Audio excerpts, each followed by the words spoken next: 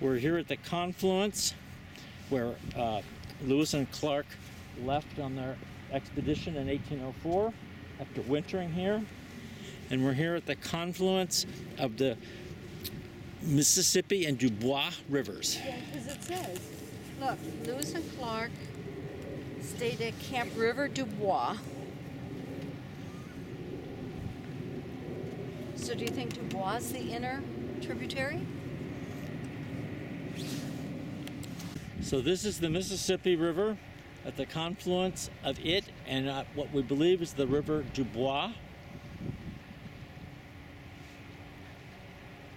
We will verify that, but we're right here at the where Lewis and Clark left on their famous expedition.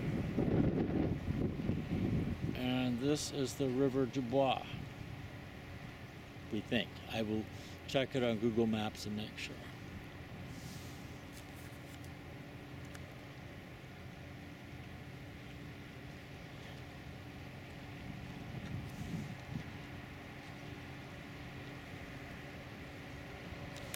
Sign showing the